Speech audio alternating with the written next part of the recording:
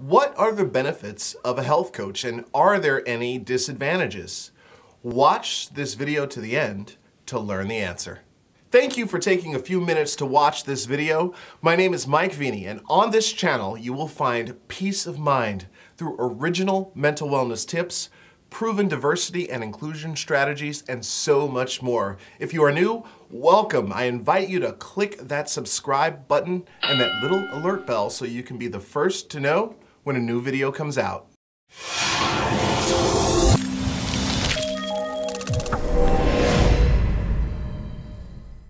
Coming up shortly, you are going to get to watch an interview between Jane Dye and myself.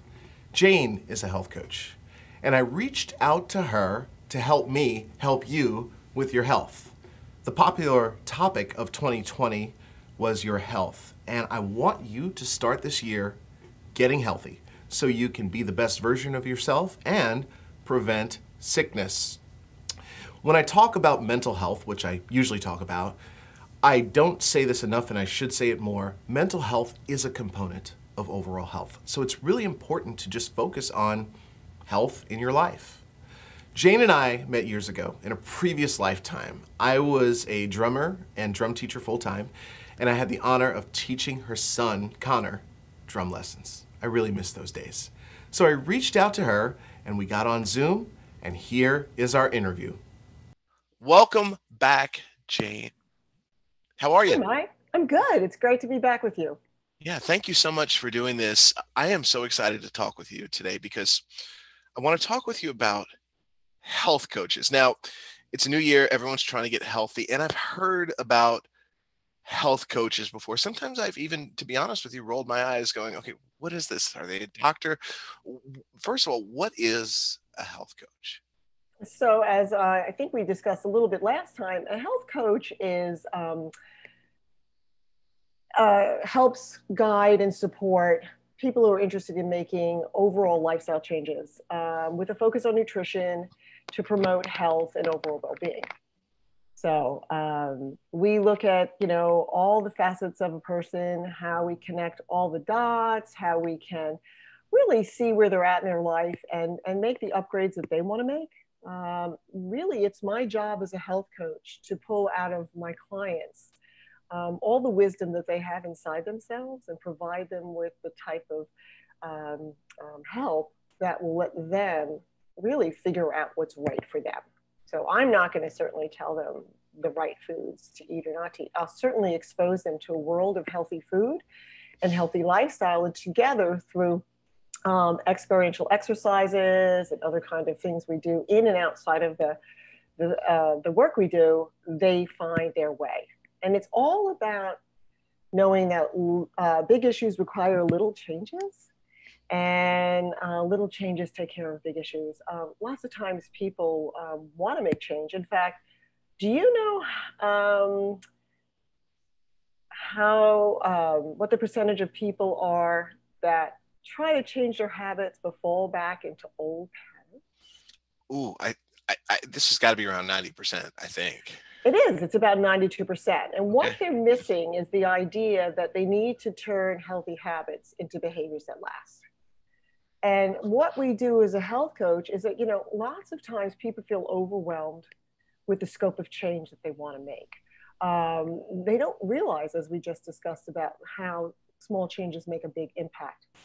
And so they try something for a temporary time, which may be too complex or may be unrealistic for the time that they've determined it should take. So this can be leading to an approach that, falls apart and leaves you frustrated and discouraged. So we focus on what 8% of the people do that make that work by using some important steps, by really seeing where you're at to begin with, really see what is working for you and what isn't, and certainly provide that supportive environment where you can articulate your frustrations and your challenges towards what your goals are, and we help you find the right choices that work best for you. We really put the power back in your hands. Mm-hmm. So again, this is all about making sustainable, practical, and incremental change.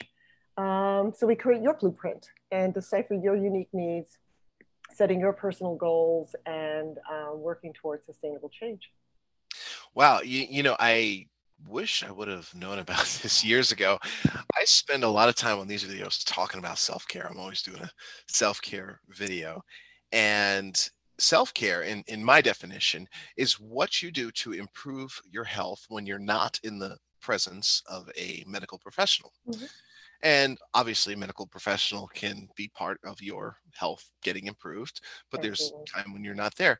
What I like about this health coach concept is like you're in a way that bridge, Exactly. in the middle. I love that. Well, here's the deal is that doctors are the masters of assessment and treatment, but health coaches are the masters of habit change.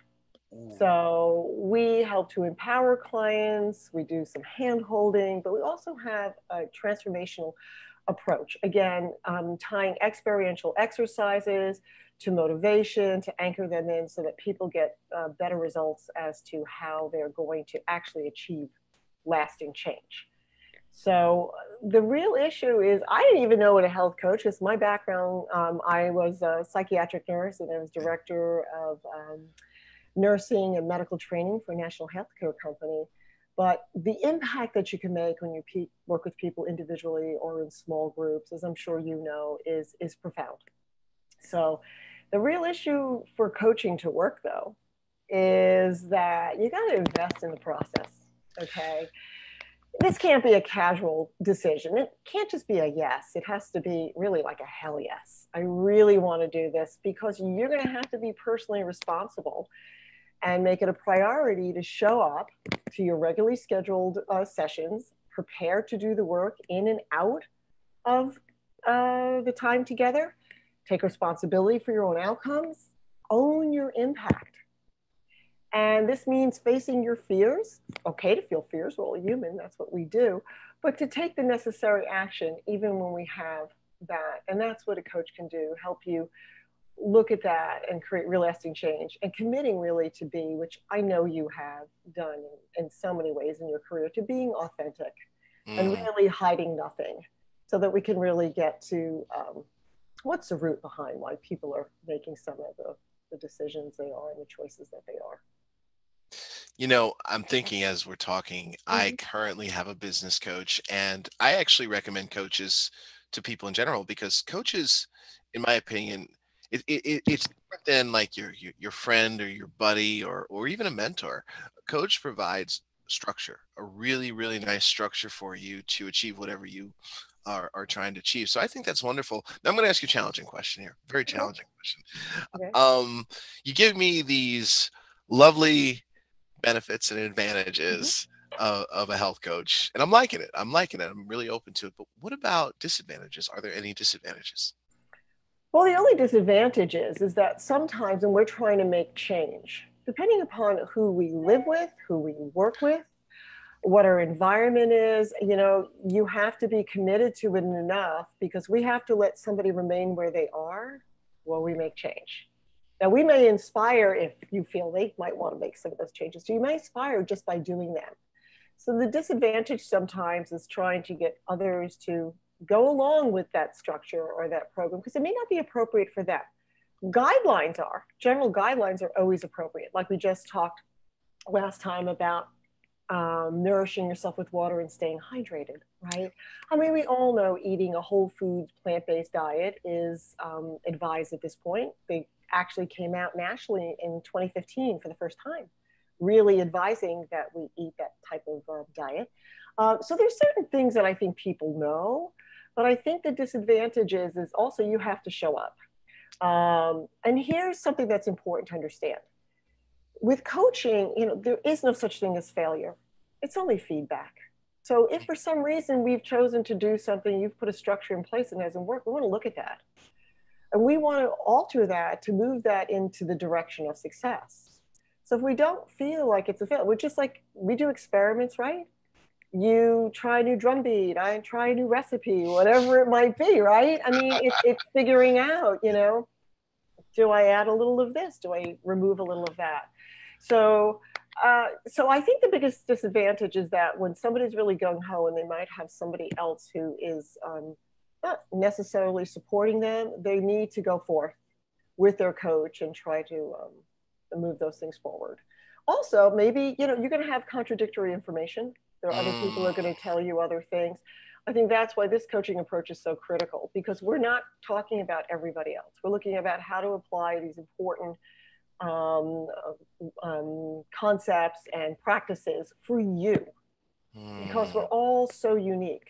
So another great concept, of course, as we all know, is physical activity. Okay, all this sitting we're doing. Okay, a couple of years ago, they called sitting the new tobacco, because people just weren't moving.